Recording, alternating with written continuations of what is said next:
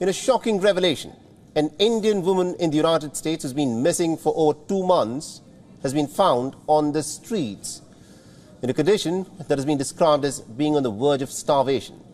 She had migrated to pursue higher studies, but she was robbed of her belongings and then was left stranded in Chicago with nothing but the clothes on her back. The Sayyida Lulu Minhaj Zaidi from Hyderabad had gone to the United States back in 2021 to pursue her master's degree. But then she fell into deep depression after being looted. Her health has deteriorated from there on.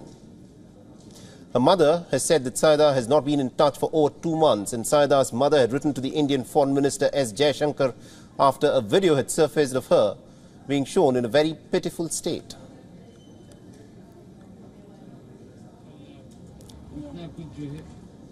Now, the mother has requested the minister to repatriate her immediately. The ministry has responded saying that Sayyida is not in the state to travel at the moment, but is now being taken care of.